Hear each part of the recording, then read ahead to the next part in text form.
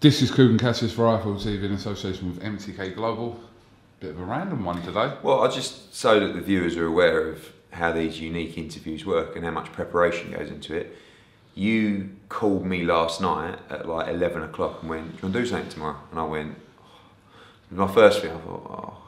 And then you go, I said, yeah, go on then, 11 o'clock or whatever it is. You've just come in. My head's all over the place because we've got so much going on. I sat there and went, this is before we started rolling. What are we talking about, mate? And you went, just effing roll with it. Like that is the prep that goes into these things. So, it's quite interesting at the moment. My style, I don't think it's really going down that well in America, like with the promoters and stuff like that, you know. It's really not. No. They're all saying, oh, he's just, you know, he's always giving interviews and saying controversial stuff. And I just thought that's really what you got to do. ARUM gave me a little couple of digs. Yeah, remind everyone what ARUM said about. Just said that, you know, I can't even remember now, loads of stuff. Like, he said that we're selling tickets out of the, I don't think Bob knows that we have a US office with more staff in it than Top Rank. And we do actually have a US operation because he thinks we're working out of the UK. Loads of other stuff. We'll go into Bob ARUM later. I've got loads for him to, you know, but I thought me and Bob were friends, to be honest with you. I was a bit disappointed, but I think maybe I have to adjust it a little bit in the US and just, I don't know, what do you think? What do you think? Like, because I can be me, which isn't everyone's cup of tea, but I don't want to not be me because what is me has got us to where we are. Does that make sense? So, can I just throw in some advice? Because you could give me interviews and I could go, no comment. I'm not going to be talking about that subject. What's that all about? The reason that our interviews are so good, the reason that I say people like me, but you know, I've got people talking about boxes because I'm telling you what's happening, everything that's happening. I tell you a lot of things that I shouldn't tell you, but isn't that the beauty of it? The transparency. Yeah, but I think the transparency will get me into trouble. But should I change? Like, for me, I would think the fans like that transparency, rather than, you know, oh Ed, like, dude, come on, just not talk about that and rub people up the wrong way. I've rubbed people up the wrong way for 8 years in the UK. I shouldn't really change that style, should I? I don't know. Just thinking about it at the moment, about the US mindset and how to position what I'm doing in the US. Am I the loudmouth, brash Brit who upsets everyone? Yeah, that's me, isn't it? So, but you know, I never think you should try. You should always try and be yourself because it's a much happier life to lead. If you're fake, the mask will slip. No, it's not just that, but it's not enjoyable because you oh hey, but that's what it's like. Hey man, how are you? Oh, it's amazing to see you. Oh, you look amazing today. Oh, or actually, you want to say, who's that? Who are you doing? No, but it's just America. I'm just talking about America in general. It's like, it's very. The thing is in America is people will stab you in the back, but you won't even see it coming because they're so friendly and nice to you, and that's not really for me. I'd rather you just didn't talk to me and I just knew we don't do business. Like, don't get me wrong, if there's a deal to be done, but we don't like each other, let's just be honest about that. But in America, it's really like, hey, Chris, you look amazing. Where really you think, fucking, you've put on some weight. Do you know what I mean? I'd rather that. I'd rather someone comes up to me and goes, Eddie, Jesus Christ, Porky, you've put on some timber, rather than, hey, Eddie, you look amazing. Have you been working out? You know? that is what it's like, isn't it? Oh, Eddie, you look, right, like, when I've been on the road for like, I don't know, 6 weeks, fucking hell, Ed, you look terrible, mate. You look absolutely fucked. Oh my God, Eddie, you look amazing, really fresh. You've been to the spa? You had a facial, man? I'm like, yeah. Do you know what I mean, though? It is like that, isn't it? You know when you were kind of silenced from the people above? Yeah. Mm-hmm. It's like, the feedback from that was like, everyone's doing anything. It's like, you can't talk about No. it. And it must have been weird for you because you're so open with stuff, but then you were kind of told to taper I it down a was little told bit. basically that the guys at DAZN and John Skipp just said, Ed, like, we know these people don't like you, so let's try and keep, you know, away from saying anything controversial, and let's just, you know, and that was hard for me, but I know that's the right thing to do. I'm not an idiot, but I just feel that there are people in that situation, like, I know that, I've spoke to Deontay before, I know I could sit down with Deontay and have a really good conversation about the fight, the market, the landscape, the money, but he has been like told so many times that this guy is evil and just don't even believe a word he says. And that's frustrating because, you know, I feel as though I can explain everything and I could really, I say give him good advice. I know he's got advisors, but anyway, look. So yeah, I'm still, that's my, and I haven't been told to do this now, but I'm still gonna refrain from, you know, talking about or, you know, saying something about Deontay or Al or Shelley that could jeopardise this fight, because I don't want to jeopardise this fight. I want to make the fight. So anything I can do to help do that, and in this instance, it's not silence, but just, you know, arm's length to say, it is what it is. You're fighting Brazil, we're fighting Miller, talks will continue, and we'll see what happens. Do you accept that over the years, you being you, has been a little bit of a hindrance in certain fighters? Yeah, possibly. I mean, I think Khan Brook, the two that stand out, three that stand out, is Khan Brook, Frampton Quigg, and Joshua Wilder, right? So they're the three that I think. Eubank?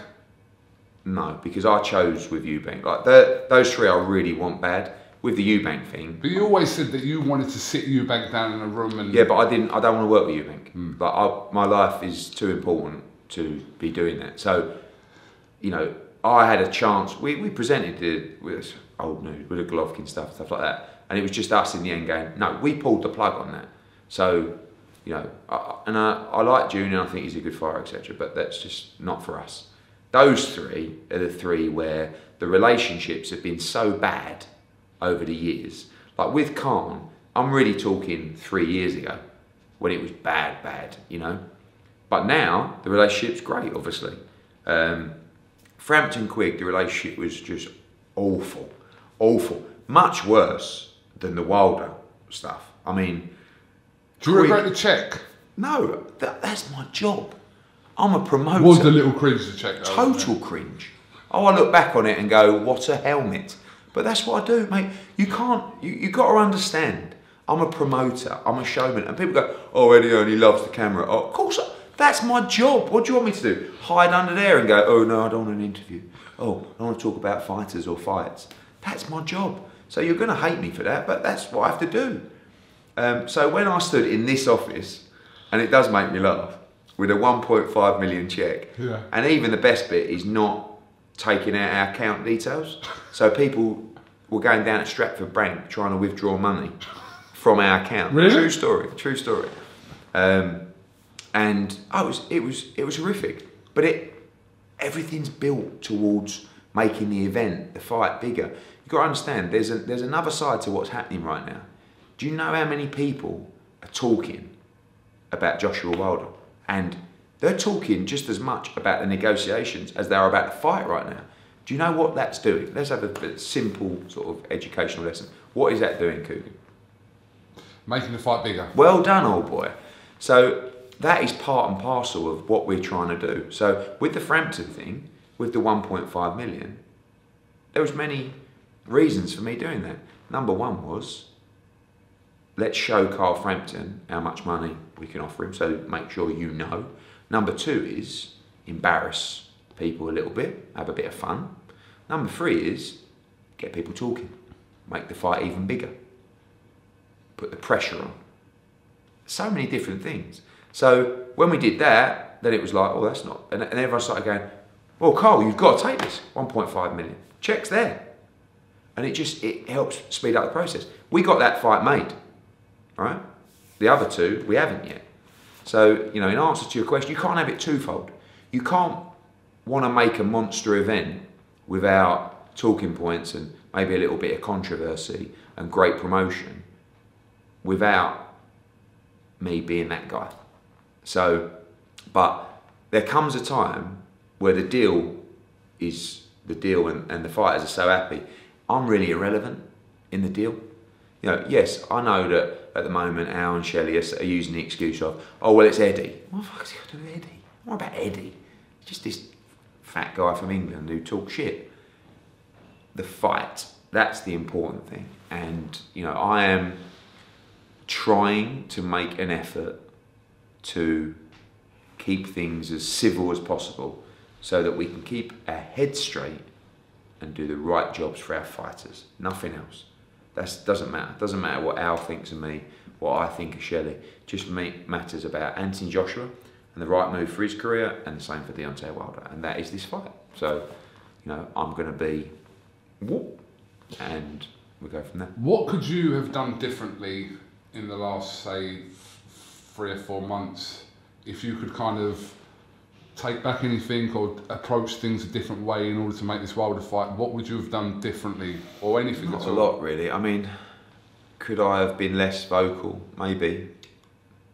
But it's very difficult when, you know, I was saying to someone the other day, I'm doing 30 interviews, a press conference, a weigh-in, a media day, right?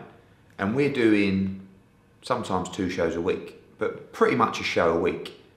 So I don't want to turn my back on being accessible to, say, even the media. But, you know, on Saturday night at Copperbox, I think it was Fight Hype said to me, Eddie, I've got to say, like, normally a promoter would do like 1 interview and leave. It's 2 o'clock in the morning or wherever it was, and you're still here doing interviews. But that's what I feel has got us to that position that we're in. So I think to turn your back now and start thinking, oh, I'm big time now. Look at all these guys come to like film. I'm just going to nip out. That's not really what a promoter should do. A promoter is the one who should be the last one to leave after the press conference when every interview has been done. You've come to our show, and I think it's about also a lot of the media outlets now are online media outlets, and they are self-funded.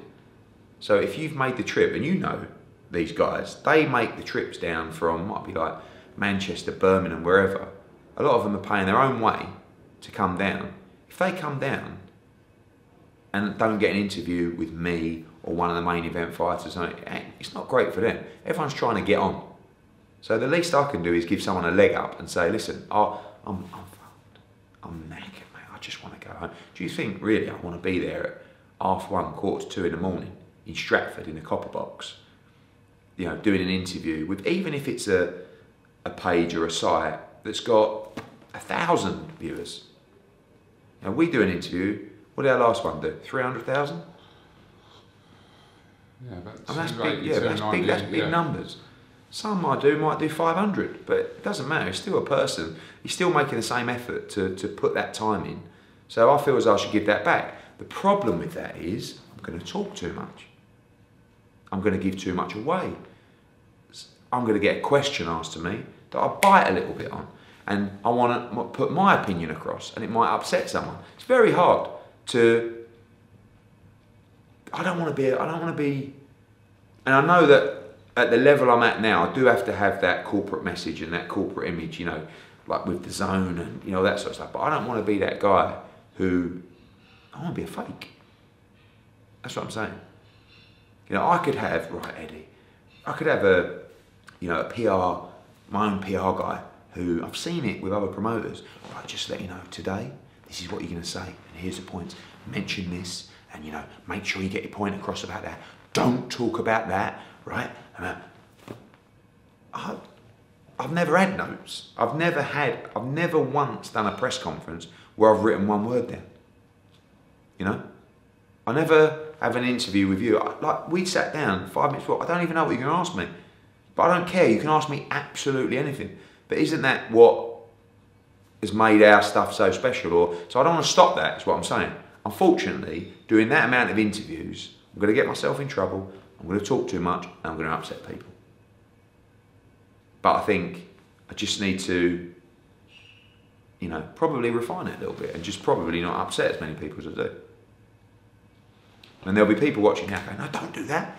Keep upsetting people because they like the whole environment. But, you know, I'm not, if it don't work out, it don't work out.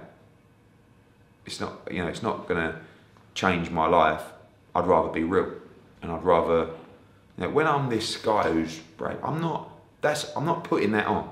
Yeah, I'm being a salesman, but that's what I am. WHYTE, I'm a used car salesman. I'm like that guy.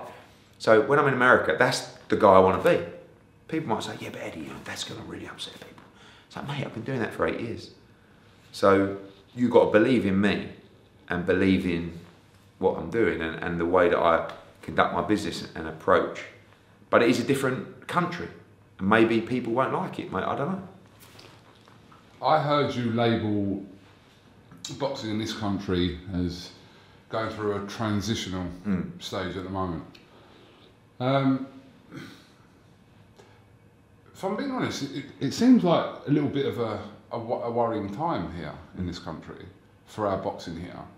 We've kind of, I know it was pointed out to you the other day that all our kind of stars here at the moment, they're kind of, aside from Dylan White if he fights July 13th, everyone's kind of peddling over there. I think that's the case because I think, you know, we've done our interviews.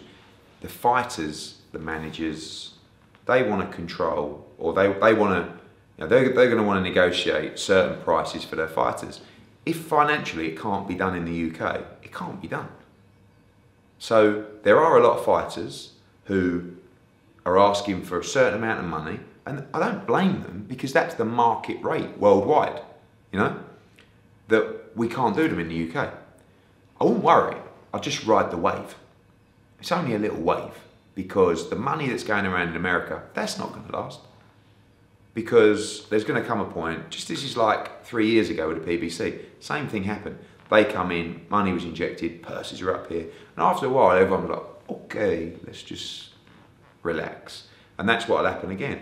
So you just got to ride the wave, but you've got to build the guys coming through. How do you think people like Bellew and De Gale and Groves and Hay and Khan and Brook got to those flagship pay-per-view fights? They got built on the way through. They had the British title fights, European title fights, and we're only in the same period. But can you see like 4 or 5 fighters kind of emulating what they've kind of, their profile? Yeah, even, of course, because when they were at their level, when De Gale, when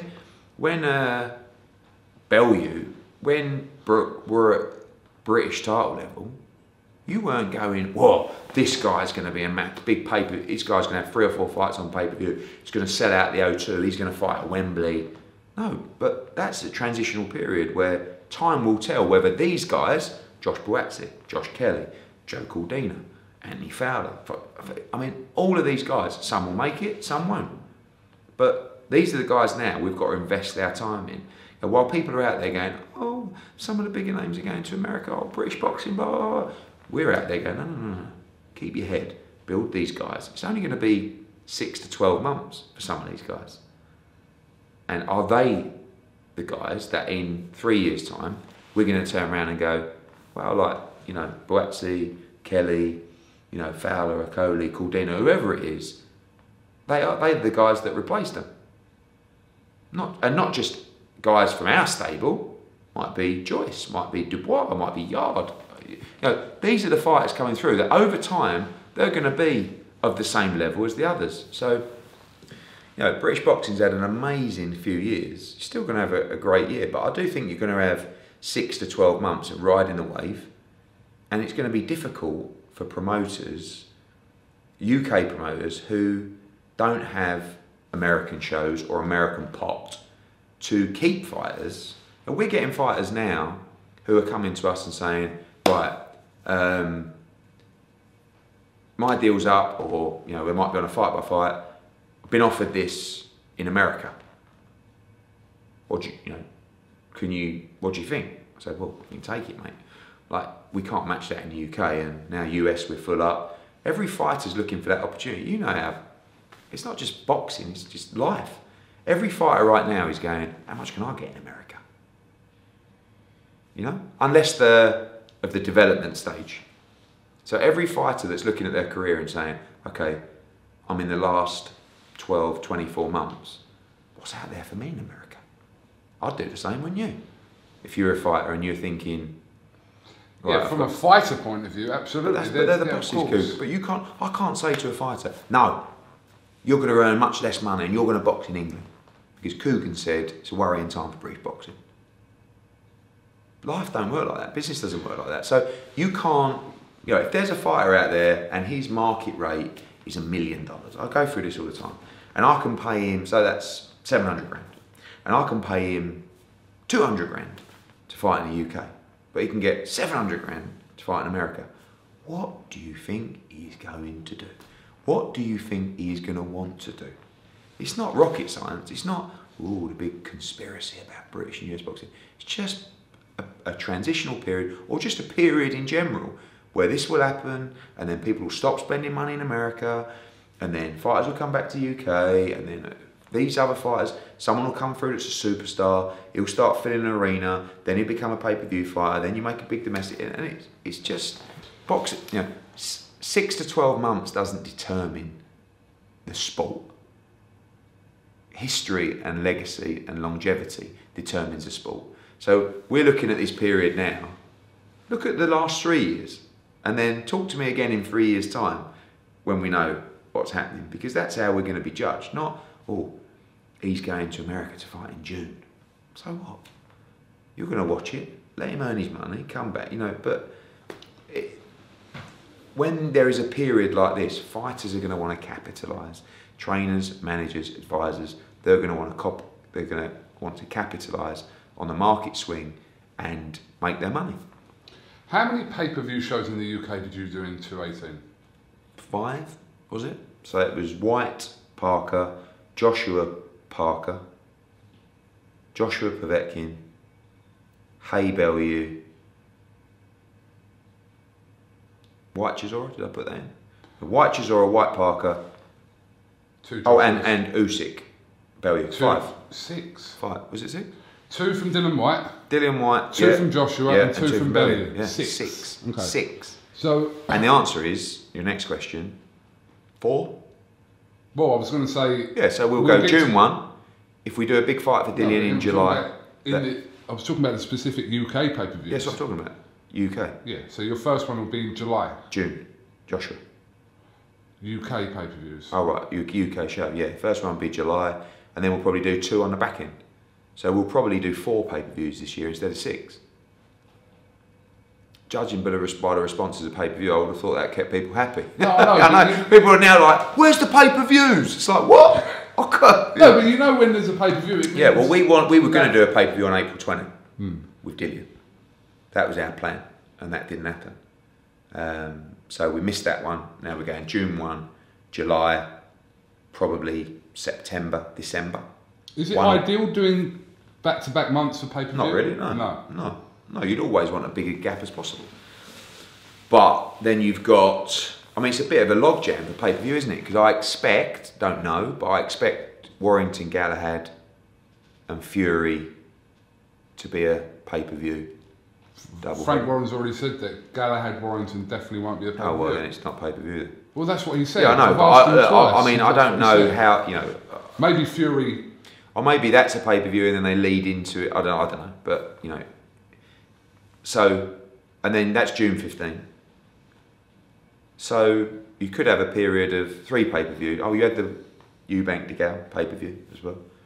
I just think, again, that's not really about the US. That's just about the pay-per-view fighters have retired. Well, it has got to do with the US. Not really. No, because if Joshua was fighting over here in April, then that would have been one of the pay-per-views. No, but it is a pay-per-view. I don't look at it like that. It is a pay-per-view. I'm looking at how many pay-per-views.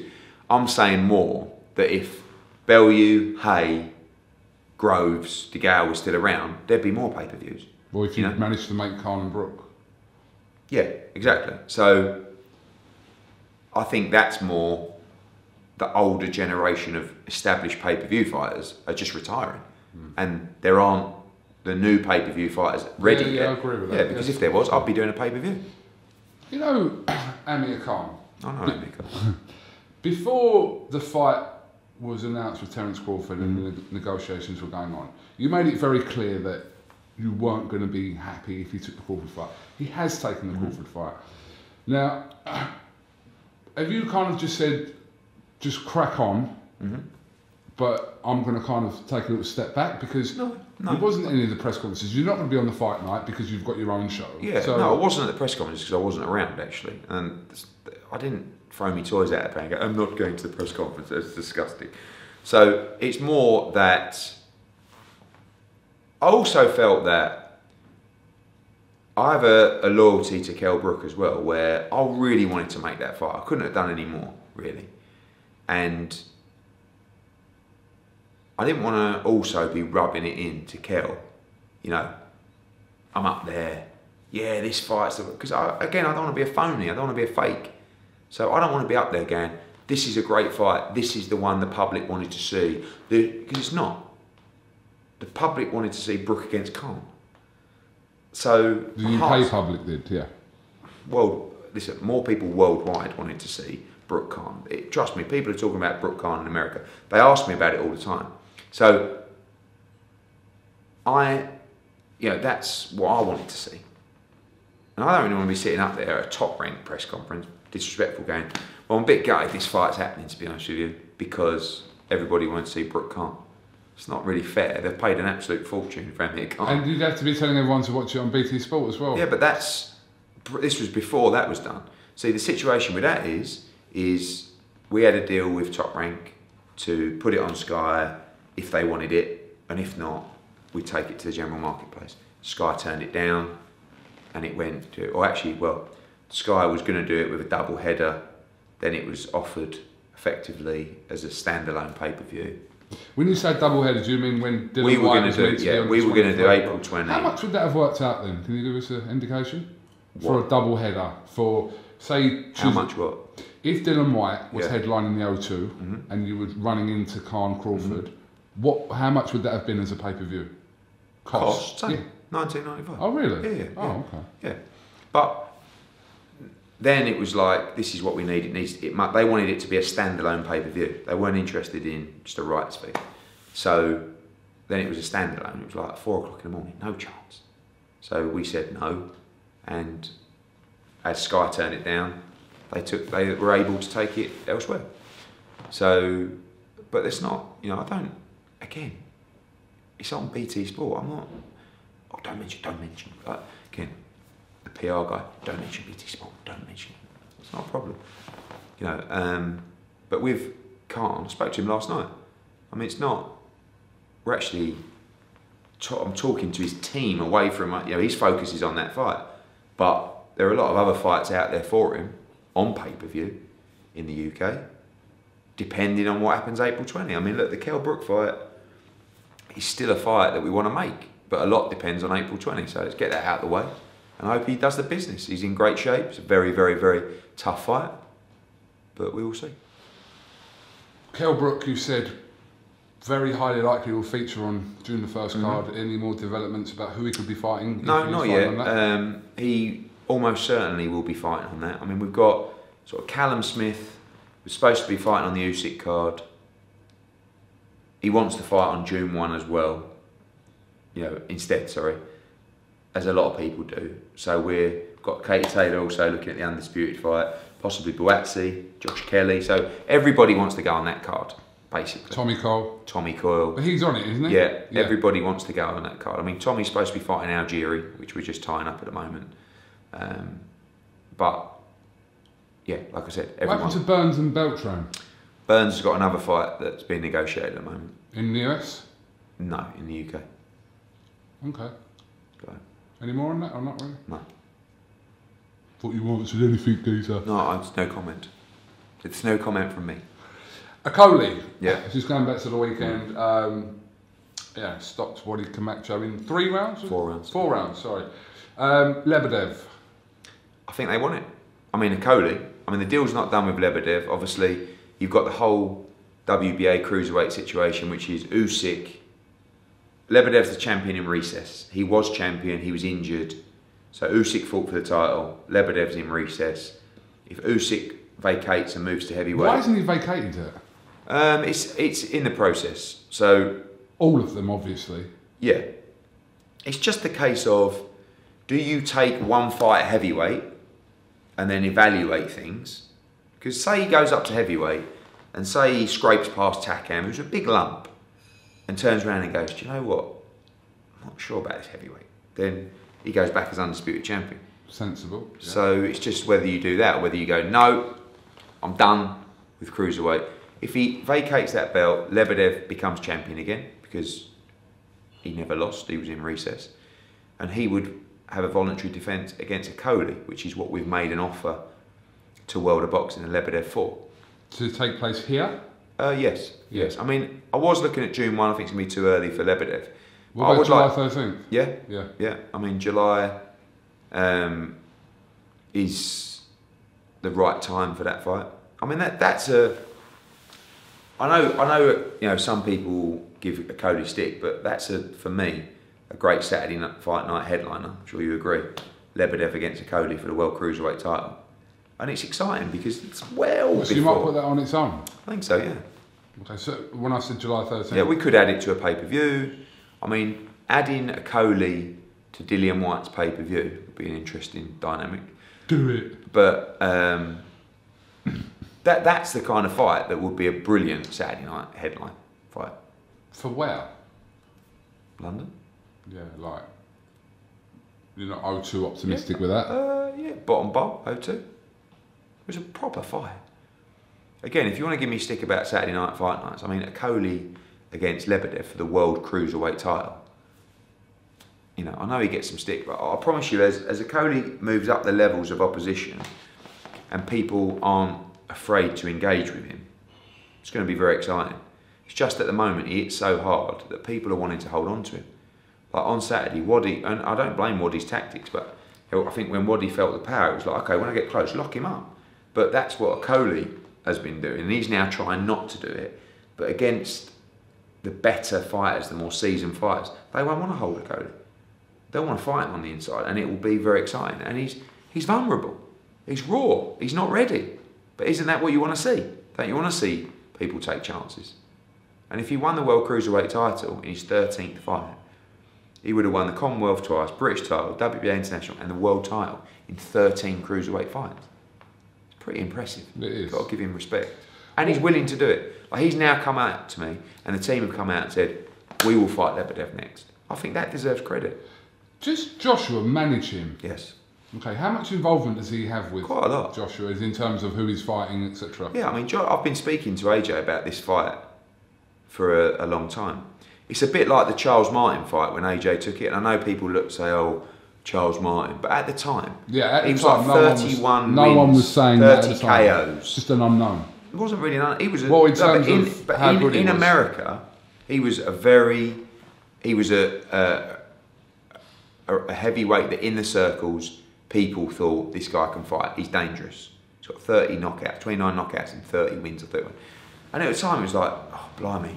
Josh has just boxed Dillian White.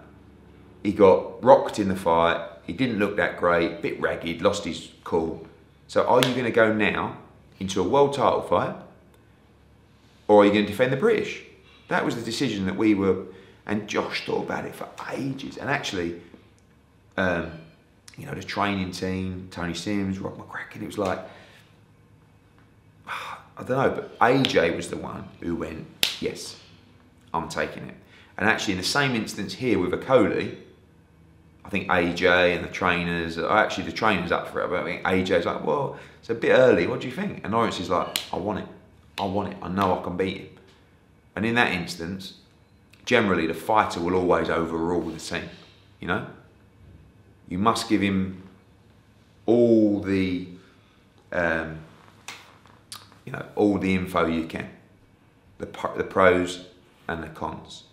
But ultimately, when the fighter says, I want it. I can beat him. I want to take his chance. And that's what Josh did against Martin. He was the one. The team said, we think you can beat him, but it is a bit too early. And it's not just about that fight, it's what comes after it. Do you understand? So you've got to defend your world title. So when Josh beat Charles Martin, it only went a round and a half. He was still a complete novice. He boxed Dominic Brazil next in his 17th fight. Wilder's now fighting him in his 42nd fight. So Josh had to fight Brazil as a complete novice. He won every round, knocked him out in 6 rounds. Then he boxed Molina. Seven. Then he boxed Molina, went 2 rounds or whatever it was, or 3 rounds. It was a nothing fight, to be honest, in terms of learning. So he's learned a little bit, but he's still a bit of a novice. Then he gets Klitschko straight after. Again, as a novice. So the same thing's going to happen to Okolie. If he beats Lebedev, there's no turning back. You don't go, oh, you know, I'm going to defend me. To be fair, he's done the domestic scene now, isn't he? Who? Okolie. Yeah, I'd still like him to have one more. You say he's done the domestic scene. Who actually is there left for him to fight? Glover, Riakporhe, I don't know, Billum Smith. I don't know. There's still. But he's a little bit ahead of all. I agree. No, I agree. Yeah. But I would have no problem with him having another British defence. But the European champion as well is a tough fight. It might actually be the same kind of level of toughness of Lebedev. Okolie Riakporhe. It's a good fight. Actually, yeah. I think in time that'll be a big fight. Could even end up being a world title defence for Lawrence Okolie. That would be interesting. Yeah, if Lawrence wins the world title, I would love him to defend at some point against a Brit. But who are the Brit cruiserweights that are going to get to that level? Can you just give us an update on these fights? Why didn't the Jose Burton and Craig Richards fight happen? A mixture of money. On whose side? Probably more Craig Richards' side, to be honest. I mean, they both wanted paying well for that fight, but Craig particularly. But it was more about, I don't think what Craig was asking for was overly unreasonable. It was more about April 20 and what we had on that card already. And it was between Caldina Townend and Richard Burton for that last slot on that card. And Richard Burton? Richards Burton. Oh, sorry. Yeah, great banter. And Caldina Townend was done, ready to go, and that went on. And then we'll do, I think Burton, Richards can still happen, but perhaps in June. June or the... June. It'll be whether that's kind of like a good next gen headliner, I think. I agree. Billum Smith Chamberlain. Isaac didn't want it. Okay. I mean, I read Isaac's comments. I don't know if he's running his own Twitter account. Apparently he's not, because some of the things that he tweets are really strange, to be honest with you. But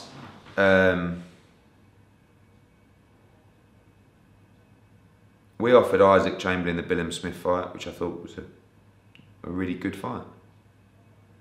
But he tweeted saying, I got it here actually, because I read it, I remember screenshotting it thinking, what is all that about?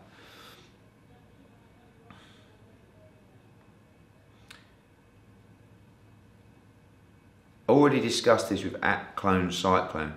It's about as silly a fight as anyone could think of right now for both of us.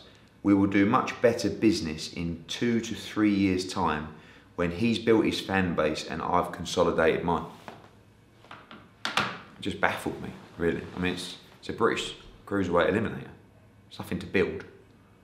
Like, Isaac lost to Lawrence. Lawrence went and won the British title. Isaac come back with a good win against Luke Watkins. He should be fighting people like Chris Billum Smith, in my opinion. So that didn't happen? No, so we'll probably do Riakporhe against Billum Smith. On? Could be on that June card when we talked about Richards. Where are you looking to put that? I don't know. In London? London, yeah. Yeah. So, just run me through your potential. We know the dates you've obviously already got. Okay, so this is how it looks at the moment. So March 30th, this weekend, is Smith Eggington, Fowler Fitzgerald, David Price against Cash Ali, Robbie Davis Jr. against Joe Hughes, Farrell against Bowes, Craig Glover, Tom Hart debut, Paul Butler, Natasha Jonas, Jed Carroll. That's the whole bill. April the 12th is Lomachenko Crolla in America. April the 20th is Conor Benn, Caldina Townend for the British title, Josh Kelly, Chisora, Dave Allen, Lucas Brown, pro debut of Charles Frankham, Shannon Courtenay, etc. April 26th is LA, Rung Versailles against Estrada, the Henny Roman unification, Jesse Vargas against Humberto Sota, Scott Quigg, Giasov, Anthony Sims Jr., professional debut of Austin Williams as well on that card, 26th. Also a show in Florence that night with Matchroom Italy. May the 4th, Jacobs Canelo, also a Brit in the chief support there, which we'll announce very, very soon. May the... People know what that is anyway, can't you just... What, the rider, Lemieux? Yeah, is it? It's very nearly done to be announced. Great opportunity for John. Oh, it's an unbelievable, great fight. Great fight. Someone's... That's May 4th. Then May 10 is a next gen in Nottingham, at Nottingham Arena, which will be Lee Wood, Jordan Gill, Felix Cash, Commonwealth title, Fabio Wardley, Ray Ford, what? Our American. Bringing Ray over? Yeah. Savage. And the debut of Dalton? Also Dalton Smith. Yeah. I was going to say Charlie Franken, but Franken's going April 20. That's May 10. Then you've got May, we're just sorting out the Usyk. Is May 10 a Friday or a Saturday? Friday. Friday night. Yeah, May 17, possibly Usyk. We're just sorting out what date that's going to go on. Likely to be on the Friday? Friday, yeah. I think it was going to go on the Saturday. We just could go the week after, but we're just finalising that today. What? May 25. Really? Maybe. We're just sorting out the scheduling now. So, and then you've got June 1, Joshua Miller. Then you've got June 8 or 15 will be Golovkin. And then after that, planning. There'll be a UK show end of June. And then July, looks like 13, will be Dillian White, etc. Can you tell us any more about kind of the feedback and the vibe you got from the other day from Maurizio Suleiman regarding... No, again, that is a subject where I shouldn't talk too much on, because I don't want to talk about what was said in the meeting because it was confidential, but we had a good meeting and we put our points across. That's been delivered now in writing and they'll go through the procedure and make a decision with the governors. But as far as you know, July 13th, Dillian White is definitely fighting. That's what we've agreed. Who are you talking to at the moment then? Various people. I mean, there was the Char fight, but obviously that's WBA world title, which if he's WBC mandatory, we have to look at that position. Povetkin, Ortiz, anyone else in the WBC highly ranked, Kayabal. But for it to be pay-per-view, it's got to be a... Yeah, and it would have to be a big card as well. That's what we're talking about. Other big fights potentially on that card. Whether Chisora Parker goes on there, Coley, Lebedev, I mean, you know. But Dillian's in a great position because if he gets made mandatory for the WBC, he's in a great position. When will you know that? 2 weeks. Are you currently awaiting any purse bids involving your fighters or not? I don't think you are, No. Really. Card this week. Really good card. I think this is probably the best card I've done. I mean, I know it's not. I know that Smith Egginton's a great fight. It's not Brooke Khan, but when you look at the card from top to bottom, you know, I mean, not just including Glover, Butler, Tom Hart's debut, Natasha Jonas, but I'm talking about from the TV slots, the Facebook Live. This is really what. I think the Facebook Live fight should always be one really good championship fight where possible. And we've got Philip Bowes against Tom Farrell, Commonwealth light welterweight title. That's the Facebook fight. Then 7 o'clock, we go live on Sky Sports. We're going to go with Robbie Davis Jr. against Joe Hughes, British and European light welterweight title. Again, another great fight. Then we're going with David Price against Cash Ali, which is like someone is getting violently knocked out in that fight. There is no way that fight goes the distance. And I think it's a really good fight. Good domestic heavyweight fight. Then we go on to Fowler Fitzgerald, which everybody's talking about. It's such a great fight. 2 Commonwealth Games gold medalists, 2 GB teammates. You know, obviously a few back and forths as well. A really good fight between 2 excellent undefeated prospects. And then Eggington, Liam Smith, which is going to be an absolute bloodbath, to be honest with you. It's just a great card. We're going to have about 8,000 in. I cannot wait. I cannot wait for that card. Genuinely, very, very excited about Saturday night. Just going back to the copper box, how many 50-50s would you say was on that card at the copper box? Not many. I mean, I think that I always knew that Ritson's fight would be a good fight. I think people just presume, oh, he's fighting this Argentinian guy. So I wouldn't say that was a 50-50, but I think it was a lot closer to 50. I mean, I didn't win him by 2 rounds, maybe 3 rounds. That was a good fight. On paper, for me, I expected the Marino fight to be a little bit closer than it was. Conroy was the mandatory to fight Buatsi. Was that a 50-50? No. You know. Cody Camacho. Yeah, no, again, Commonwealth champion against British champion. No, I think this card, Saturday, is full of 50-50. I mean, Smith-Eggington's not a 50-50.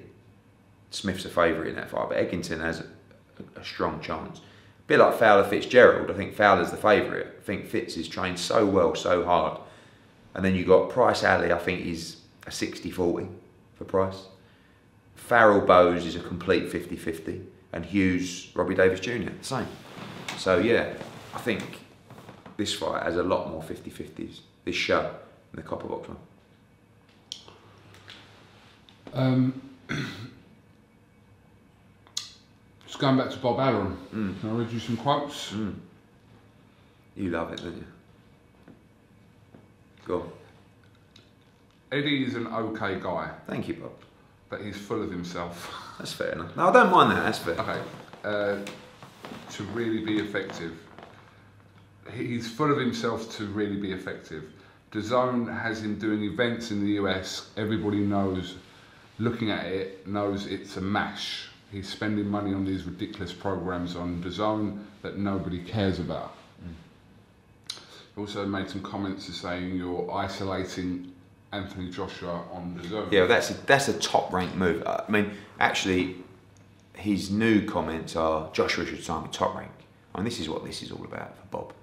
Position Hearn as Hearn. You know, what do you want to be with Hearn for? This is what other people have been doing as well. I see that as a really big compliment. And you know, I sent those quotes onto my dad just because it's what I do. Do you know what I mean? If I get in a situation where it's like, fucking hell, my dad's like, he's the words of wisdom, you know? So I sent them to my old man. And he comes back, I probably shouldn't say everything he said. No, tell us. But he goes,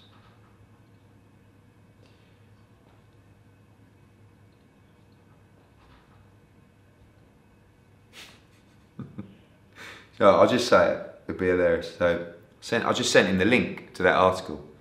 And he goes, old man just trying to be relevant. Bless him, he's older than me. That is what he said. So then he said, reading between the lines, I think ARUM is under huge pressure from ESPN. I think mainly because the UFC are driving so many numbers. And if you look at Bob's shows, I mean, last week they did Pulev against Dinu, a Romanian against a Bulgarian on US TV. I don't think anyone watched. And then what about when they had Jennings against Rivas? And they've got some really weird shows. And then they spend all that money on Fury Schwartz. So I'm guessing ESPN aren't particularly happy with him. This is my old man again. He's so out of touch, it's not true. He thinks we sell our tickets from the UK, because that was the other quote in there. If you read that one, have you got it or not? It basically says he's selling all his tickets out of the UK, thinks that we don't have a US office. Does he know that we have an operation in New York, a much bigger operation than his at Top Rank?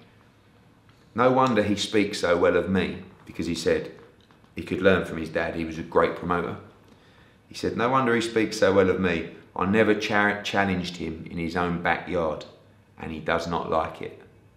So that was nice. It's nice when you get it from your old man. I thought, yeah, that's right, Bazza. Fuck you, ARUM. But I actually sent the link on to Carl Marie. I get on really well with the Top Rank guys. I do. So I think this is more about an ESPN play for AJ or, you know, something like that. But next week we've got the press conference with Lomachenko-Crolla. So I'll be with Bob. We can have a little joust off. I've a lot of respect for Bob ARUM. Guy's 87 years old. Unbelievable the way he carries on. And like, but I do feel like he is out of 21. touch with a lot of things. But I can't disrespect him, because when you sit down with a man and he's telling you how he promoted the Thriller in Manila, what am I going to talk about? Prize fighter at your call. Andrew Selby stopped. Yeah. I haven't seen the fight. I saw the stoppage. I understand he was winning the fight. I'm a bit gutted for him, really. Would that fight have happened? What, if he was mandatory? Yeah, I mean, you could have moved him up, Edwards. Yeah, I mean, I think it's a good fight, yeah. but I think they were talking about it was at like 4,000, 5,000 feet above sea level, and it was just a brutal, you know, brutal weight cut. I don't know, but apparently it was, you know, he lost a purse bid and he got sent out to Mexico. There's a reason he got sent out to Mexico for that to happen. So. Maybe a fight, maybe? With who? With Cal. Oh, with Cal Charlie. and Charlie, yeah. Yeah, I'd like Charlie to unify first, to be honest. I'd like him to fight Maruti. He still has a rematch clause, which we're supposed to fight next against the guy he beat the first time around. So we have to deal with that as well. And now we've got the Mexican mandatory. This is all part of the game, all part of our job to make sure we manoeuvre in right positions. This is sometimes the toughest part of what we do, because now everything comes on top. Right, you've got to fight him, and he wants a mandatory, he wants a unification, and you know, but that's the game. Thoughts on anything else happening in boxing outside of your world, or don't you really pay attention? My world is boxing. What are you talking about? Outside of my You're the one that always claims on a Monday morning, oh no, I'll never watch that. You know, last thing I want to do is watch boxing after. No, I just say to you, on Saturday night, when I don't have a show, which is never now anyway, this conversation's irrelevant, I'm not really allowed by my missus and kids to be sitting at home watching boxing. That's all I'm saying. Of course I catch up on things and I read things religiously. I study the sport every day. But what you want me to comment on other things other people are doing? Is that what you're trying to get me to do? Somebody, I read a tweet the other day that made me laugh. Someone said that you have shares in BoxRec. That is true, actually. What? Yeah, I have about 16% ownership of BoxRec. Are you joking? Yes. Oh. Fucking hell. Of course I don't. Oh, what? But I do spend a great amount of my time on BoxRec, night and day, studying. Howard. That was great. Howard broke the internet. That was great to see Howard. Should we do another one? Who could we find? In Liverpool. In Liverpool.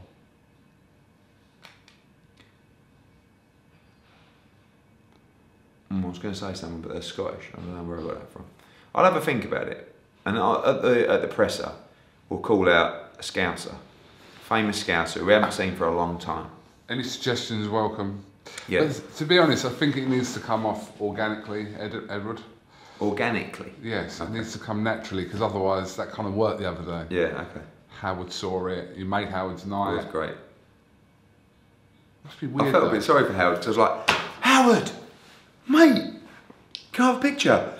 But imagine if you're known as Howard from Halifax. Like, how annoying must that be that you are Howard from Halifax?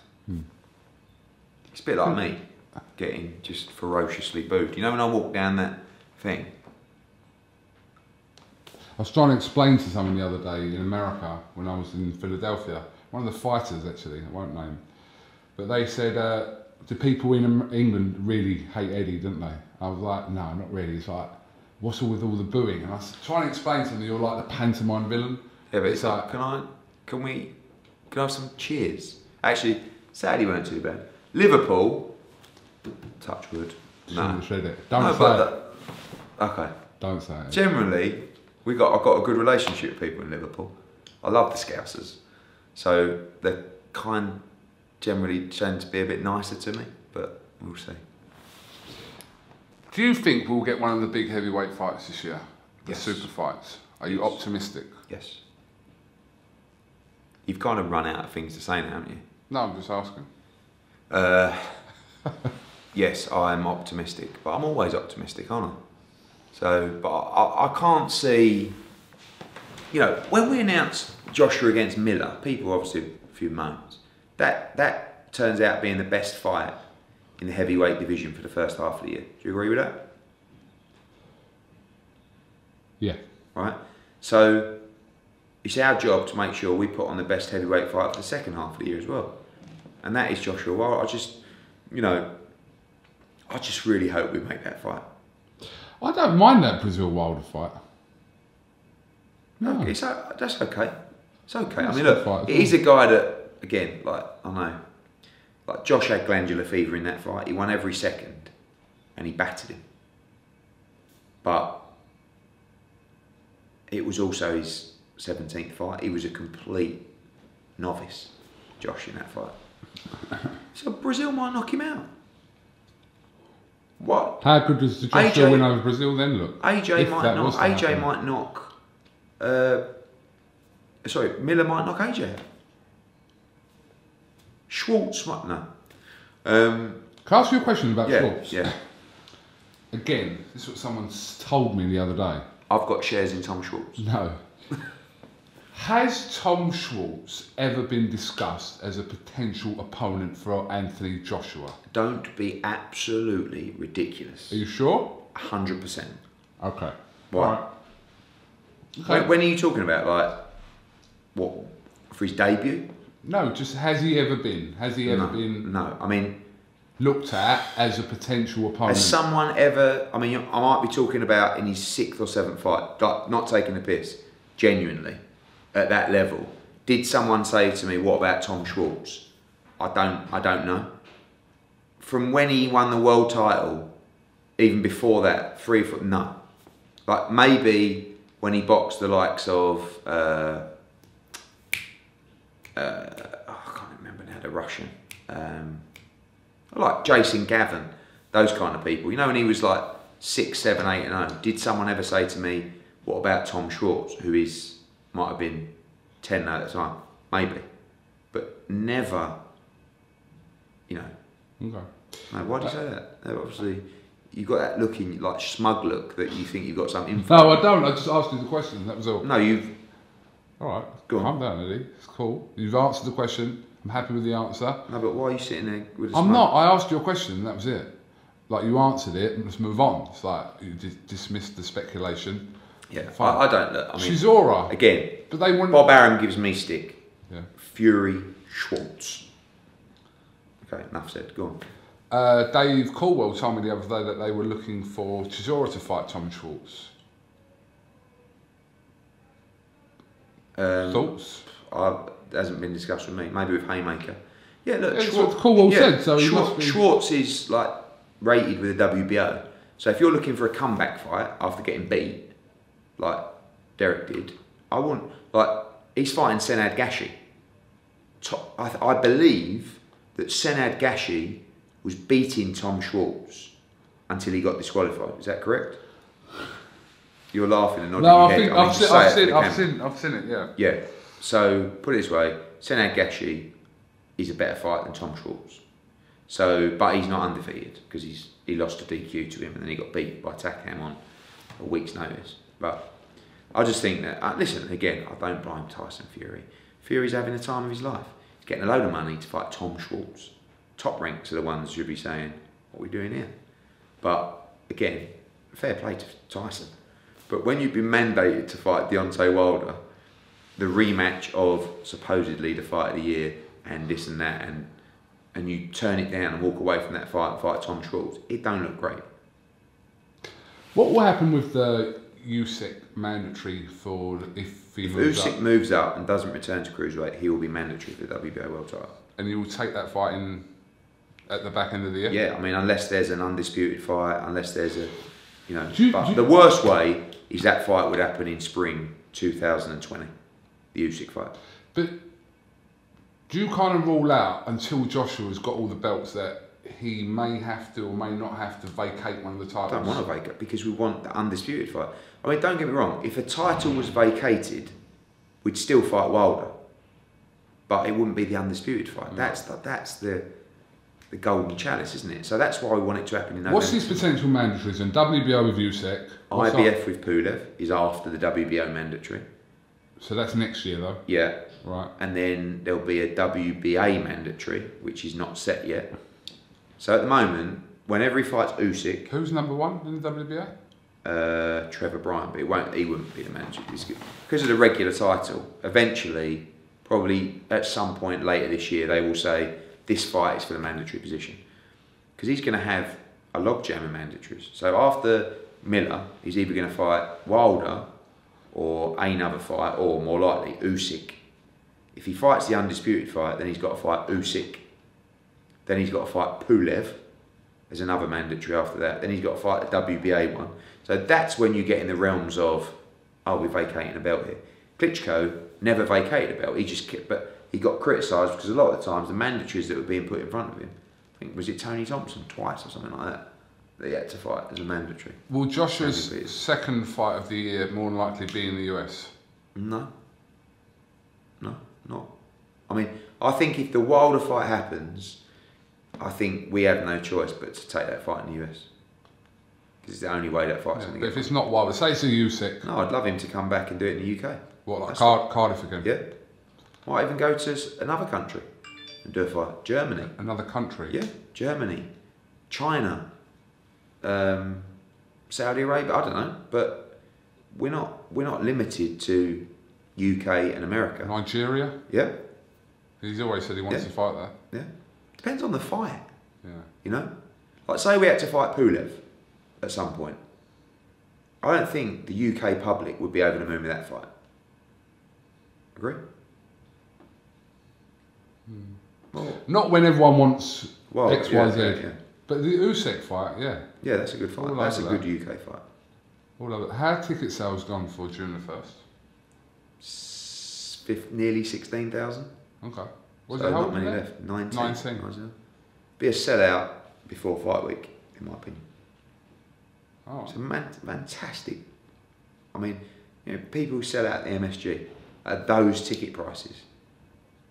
I mean, this is incredible. Who sets the ticket prices? Well, for that, pretty much MSG. MSG. There's a deal in place with guarantees and stuff like that. So, yeah. What's been your highest crowd in the US shows since the Zone?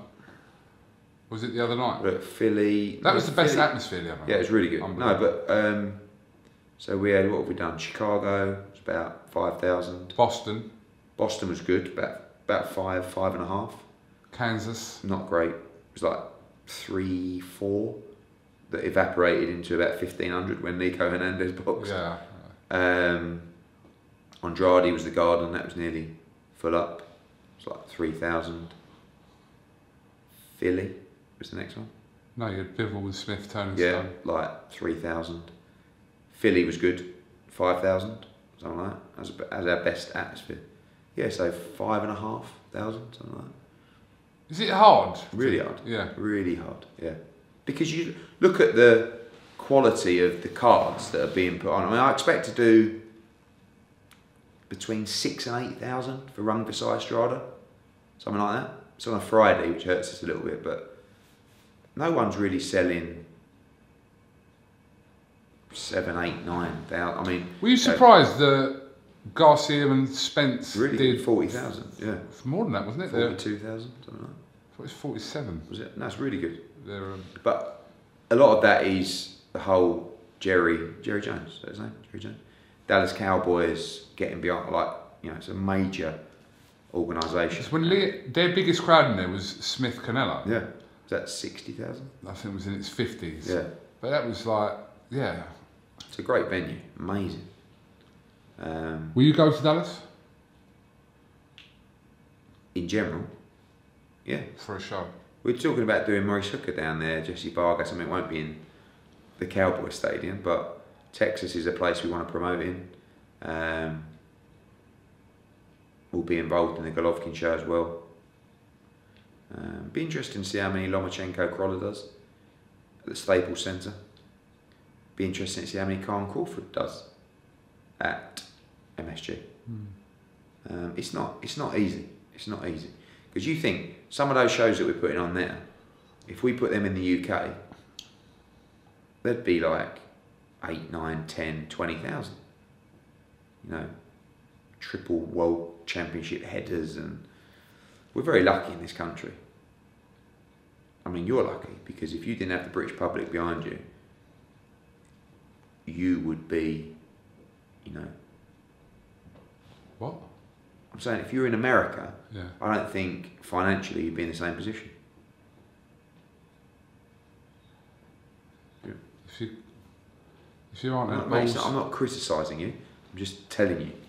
No, it's hard, hence my comment because boxing, right, when you think about it, in America, there is baseball, basketball, American football, ice hockey, all these sports, even soccer. It's not even in the top 10. What, boxing? Yeah. No. I mean, it probably is, but I don't think it is. Okay. I think I saw an official report. Official report. Yeah.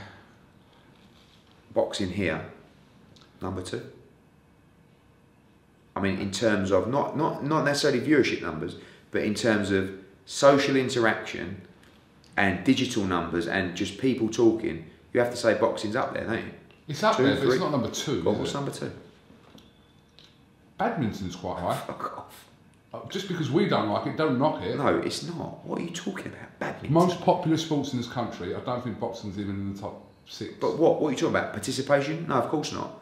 I'm talking about man on the street talking about sport. So you're not talking about viewership, which is actually... I am talking about view. I'm talking about crowd numbers. People, right. I'm talking about social interaction is what I'm talking about. Right. What are people talking about sport-wise on the street right now? But people will talk Answer about the that. fucking question. People will talk about it to you because you're a fucking promoter, No, geezer. it doesn't matter. Right? Yeah, that is the point. Would. Yeah.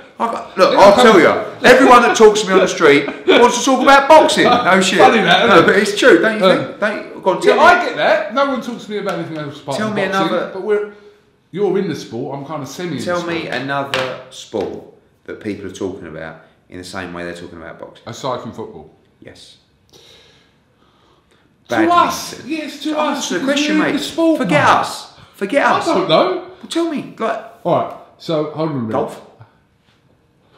I'm sure there's people that ring their mates up and go, oh, did you see that putt from fucking Tiger Woods, mate? I'm sure they do that. But you get the boxing stuff because your feed is all boxing. I know. And people come up to you and go, oh, Eddie, do the impression, mate. No, but you've only got to look at the digital numbers. Like, talk to Sky about their website and, you know... Sky would be a good people to ask about that and actually tell you... Okay, ask them. What's popping. Viewership, don't get me wrong, darts outperforms boxing. But I'm talking about social interaction, I'm talking about social views, digital views. All this, boxing is well up there. I'm just saying to you, if you was to replace all your boxing follows on Twitter and Instagram, for example, hold on a minute, with badminton followers, exactly, you'd be saying, mate, everyone's talking about badminton, the old shuttlecock. Whee. You are a tear. Who are you under more pressure from? In what respect? Broadcast wise. Not really under any pressure. Who's the issue up? Not really. I mean, yeah, we're under pressure to produce. But who do you feel kind of more of a need to keep sweet right now? It's not really keeping sweet. It's just putting on good shows, really, and doing the best that I can. I'm not out there thinking, I've got to keep the Zone sweet, got to keep Sky sweet. Just putting on the best shows that I can. Last Saturday was good. This Saturday's a blinder. Next weekend or the weekend after, they've got Lomachenko-Krolla, and they've got the O2 show. It's flying at the with the ticket. It's going to be a good card. Then you've got Rungvisai against Estrada, with Quigg, with the Henny Roman. Then you've got Canelo against Jacobs. Who else is on that card? Apart from potentially Lemieux and Ryder, who else is on the card? We've got another kid on there, Alexis Espino, but Golden Boy presumably put in 3 or 4 title fights on there. Okay. So he was only really given, what, 1 fighter for that? Got two slots on there. or 3, including Jacobs. Yeah. No, but I'm always under pressure to produce. Pressure main. I feel the pressure more from the public. But I know I've got a job to do for Sky and DAZN, but that's where I see it every day. You know, you talk about you follow these people. That I see that I'm under pressure from the public more than the broadcasters. Back Golovkin. Will you put Golovkin in the same card as Andrade? Possibly, yeah. We'll be putting probably 3 or 4 fights on the Golovkin card. And then GGG Promotions will be the main promoter for that. Promoter. All right. You said, can I come in and do 20 minutes? What is that? I'll tell you after. Hooker Catrall. It's 12:30. Is it? What you got to do? What got things to do? Hooker Catrall, yeah. What's the crack? Will be called as mandatory at some point. Will that be Hooker's next fight? No. He'll fight before. All right. All right. Have you got any closing words before we leave? No, don't miss the show on Saturday. Do not miss the show on Saturday. It's going to be a blinder. If you haven't got your tickets, there's only £40 left. The M&S Bank Arena. Yeah, it's a bit confusing. It's always been the Echo Arena to me. It is now the M&S Bank Arena. Press conference at the Cunard building, 1 PM tomorrow, Thursday. The weigh-in, 1 PM there as well. Get yourself down. Be at the show. If you're coming to the show, you will, I promise you, you will walk out the Echo Arena. All your money back. Fair play, Hearn. That was quality. Don't boo him, kind of plea. Do you see, have you seen the stuff we're doing in arena now? Throughout the night? Yeah. Build up, interviews, graphics, more screens, more interactive. I think it's... Yeah, I have. And also in America with all your design stuff and that. It's good. Thank you, mate. Keep up. I really appreciate that. No, but like we've been doing it for like 9 years. No, but I really appreciate you. Oh, really? Yeah. Like why? No, but I just appreciate you. No, but why? What have I You're a done? great guy. Okay. Yeah. Hey, Eddie! Yeah. Hey, Kugan, amazing. Love your stuff. Oh, I love your interviews. You're such a great guy. Prick. That's what it is, you know. Worst videos ever. Prick. Hey, Kugan, you're amazing. Have you lost weight? Oh, how's your weight going? How do you compare my weight? No good. Gone back the other way? No. I've put on half a stone. Yeah, but you needed to because you were going. No, I wanted to look like that. One more question. Yeah. American video dudes versus UK video dudes. In what respect? Like, they seem like they're just very pro-America, which is fine because they're from there, but they just, yeah. Do you not think? Like, like the Joshua press conference where everyone was almost like trying to attack you and Joshua on there, like. Yeah, it's not. But that's what people want, isn't it? They want to see me, like, grilled. That's why whenever you do an interview, you don't. The people feel like you haven't asked me the questions. Like, oh, Kugan, you never asked me about this, never asked me about that. What haven't I asked you? Nothing. I'm just like, relax, mate. No, but what? So why are you so touchy? No, but what haven't I I'm asked saying you? sometimes. No, but you put the suggestion. No, but the haters will say, "Oh, you gave him an easy ride," or something like that. You haven't. You've asked me all the questions people want to know. But I'm saying, in America, they're like, "Whoa, this, that," you know. But I think we've got some really good. Let's just shout it out. I think Rob Tebbett is very, very good. Echo. Yeah, I think he's a very good interviewer, and I think Umar is also becoming very, very good. The good thing about Umar is he will ask the questions, and he'll probably rub people up the wrong way. I can already seeing him clip this bit out and posting on social media. Really? See it right now. Well, let's make sure that we don't do that because Umar is actually a bit of a tit. And now he can't cut that out. And he's getting his P45. Umar's good. It's good. Who else do you rate? Can I tell you something? Yeah. I seen some really weird interviews the other day with Shannon Courtney. Yeah. I don't know if you've seen any of these online. I'm not going to start outing. I know you're talking about. Well, I found a couple of interviews, 2 in particular, a little bit. Why? Go on, talk. Well, you've started. Do you know what interview I'm referring to? No, I don't really. But someone mentioned something the other day in the office. But okay, was it something where it was titled something like? Yeah, but it was referring to whether they have sex before fights.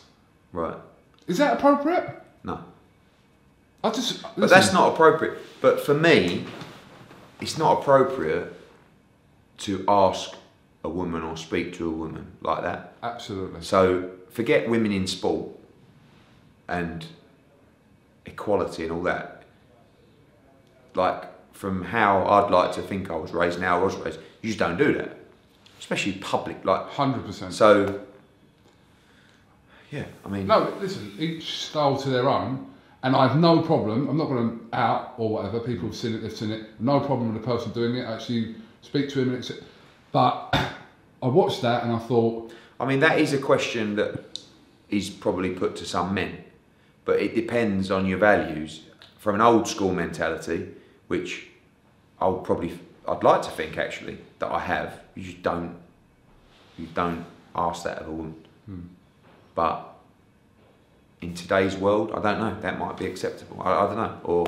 But it's like, it's the whole argument, which I won't get into because I'll end up getting myself in trouble, but it's like, you know, the whole sort of everybody's on a level playing field, men, women.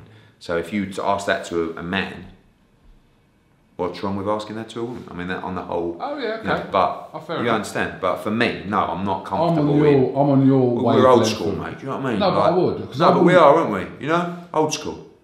I wouldn't say that to a woman off camera, let alone on camera. Well, you're such a gent. What about Edward? You know what I like about you, Kugan? You're such a gent. You know, fucking womanizer. What? Oh, Kubrat Pula. Yeah, I saw that one. I thought that was his girlfriend. Well, did he put a statement out about that? I don't know. But that was, he must know, I don't know. I mean, again. She tweeted, didn't she, and said something about Lil, as in little, embarrassing, strange. If that was her Twitter account. I mean, if that, I saw, who was it come out? Someone came out and really criticised, Chris Lloyd, who works with us. Said it's disgusting. Like, to be honest, if that... Is that sexual harassment though? If he doesn't know her and there is no, like, I don't know, maybe they're great friends or maybe... If they are friends... If they've never met before and that was like a first... No, she interviewed him at the weigh-in. I've seen a clip of her interviewing... I would like to think that he knows her well enough or they have enough of that kind of relationship for that to be okay. Because if they don't, then it was harassment. Would you ever do it if you weren't married? To you? Oh, mate. That's giving me nightmares. But would you, I don't know. Would I lean forward, grab a woman's head and kiss her on camera? No, but would you, alright, okay, would you do like the handshake? Because you love a handshake with a woman, I've seen that before. Well, that's just like... Do a handshake and would you just do one little on the left cheek? No, would you do that? Yeah, like, just respectful. Like, that's why when you're talking about I shake. That's like, you know, I don't know. It is a bit. Yeah. Thank you. I do that with Michelle Phelps. Thank you. But you know, that was weird. But etiquette. No, it's not etiquette, is it? That's not etiquette. That's something else. Anyway. Edward, Liverpool. How long was that? 84 minutes. Joking. No, it wasn't. It was 84 minutes. Really? Mate, do you know what time you told me to come out? 11 o'clock. Oh, shit. But this is actually the kind of thing that people are criticising me about in America. You know, he just sits there giving interviews, like talking about, you know, his business and himself. It's not my fault. I don't phone you up going, "Could come in, mate. Let's do a bit." I don't think you've ever phoned me. No, why would I do that? I don't have but to. If I You're always didn't phoning me. Yeah, but if I didn't do it, then... Listen, I do it for many reasons. One, I like the public to know what's going on, and that's, I think, what's got us to the position where people like, you know, like us. Two, But you trust me, don't you? no, but two, No. you do good numbers. If you were doing 5,000, I wouldn't even pick up the phone. Joke. But no, true.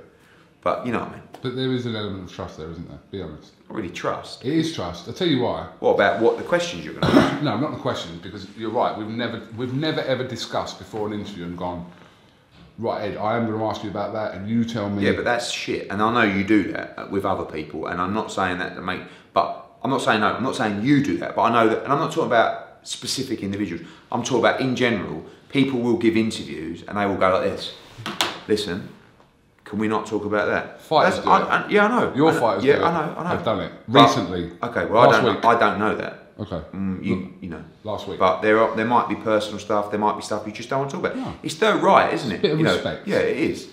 But I've never, and I think you'll agree, sat down and gone, mate, can you not ask me about that?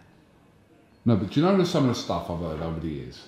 About what? Because you talk quite openly on the phone, didn't you? When you're with me, right, or we're in a car, you don't go, hang on, Coog, let me get out of the car and you chat to whoever. You just have the conversation. You've done that, yeah? Yeah. Do you know what I'm talking about? Yeah, I think so. Right. But what I'm saying is, if I then went and done like, oh, industry sources tell me that Eddie Hearn is in talks with so-and-so, blah, blah, blah, you'd think, you just heard me say that in the car, wouldn't you? Yeah. So I'm not really a journalist, am I? If I was a journalist, I would be trying to... No, yeah, I do trust you because you've been in the car where I've been on the phone making major deals. Yeah. I know. There's one thing in particular I remember, I was like, literally, I was asleep and it woke me up. Or you pretended. I think I went, and you're like, but you're obviously sliding it, you're like, no, but listen, at the end of the day, so what are you going to do? Tell someone? I can't be asked. I'm tired. All I'll say is, right, you'll never have anyone come up to you and go, oh, guess what KUGAN just told me? I respect that. So take that what you will. Edward, appreciate your time as always. Roll on Liverpool. Love Liverpool. It's my absolute favourite city in the country for boxing. Two. Little bit of Hilton Hotel. See you later.